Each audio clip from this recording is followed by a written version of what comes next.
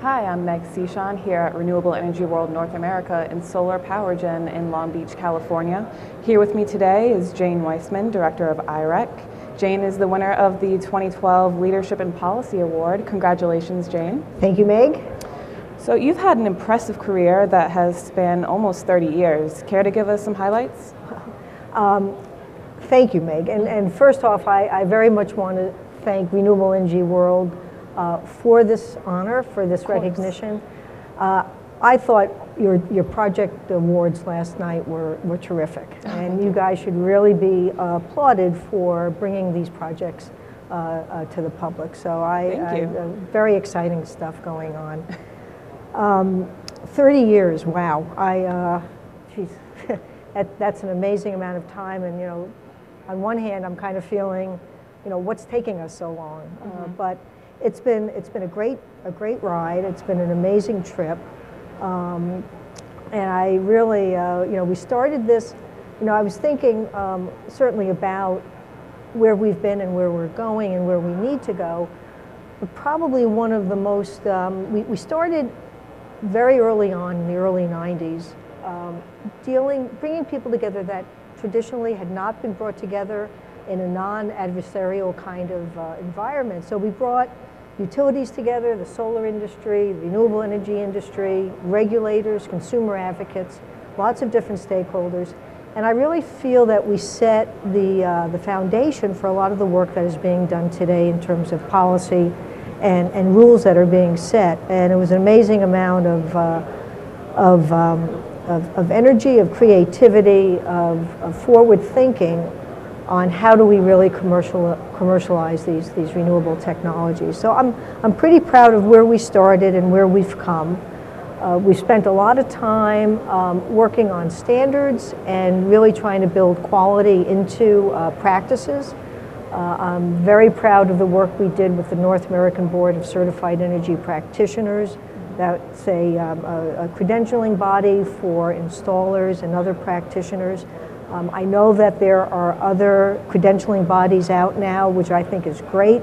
I think it really shows a very firm commitment to quality and to assurances and to raising the bar that's so important.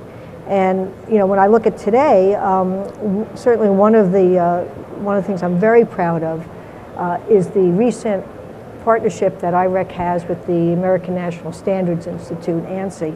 That really propels us into a whole different realm of quality assurances, and we're very happy with it. But when I look at almost 30 years of the work that I've been doing, without a doubt, it's the people. And I have learned and benefited from these incredibly smart, creative, dedicated folks, and every day I get to work with them. And a lot of my colleagues are now good friends, and it has really enriched my life. Now, you mentioned 30 years, what's taking so long? What do you think are three major tasks that need to be accomplished to move the industry forward? Just three? Just three. Just three. I'm just kidding. You always need forward motion. I mean, that's what makes everything dynamic and where you want to go. I certainly think that one major area where the industry, the community really needs to focus is on jobs. We had some very high and in a way false expectation with jobs when the whole green buzz started, a couple of years ago, and green jobs was going to take us out of recession. It was going to solve all of our problems. But I think the industry has to come back to the value that we bring, not only for the other benefits renewables brings to the energy pool, but to what it does for jobs, and that's critical. I think the another important part that the industry really needs to play is how do we move renewable energy and energy efficiency out of the partisan political arena. And we're really talking about the economy. We're talking about energy security. We're talking about getting children away from needing inhalers because of all the childhood asthma going on. I have yet to see a child with an inhaler in his or her hand identify themselves as coming from a red or a blue state. So we really, as a whole community, we need to move this out of the political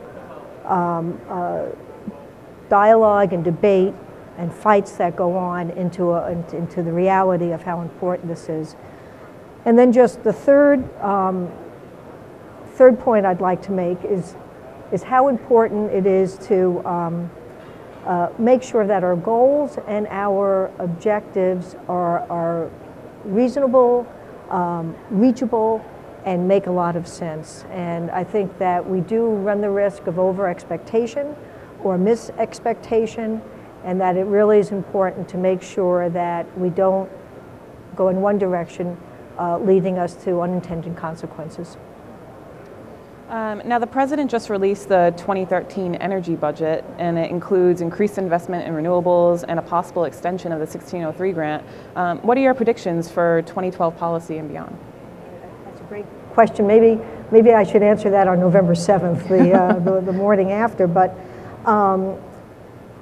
it's a tough question because we don't know what the political landscape is going to look like in November or next January, more appropriately. I still think policy is going to be set by the states, and we have been working with the states. And policy is inconsistent. It's fickle, and it's very complicated. And you really just can't approach policy, whether it's on the state or the federal level, as a one-shot deal. You really are looking for stackable policies. You need to have a group of policies working together in order to make the market. And certainly, I think that whatever happens nationally, the states will continue to be the driver of policy, at least in the near term. Well, thank you so much for being here and giving us your great insights. And again, congratulations on your award. Meg, thank you. It's a pleasure being here. Thank you. Thanks.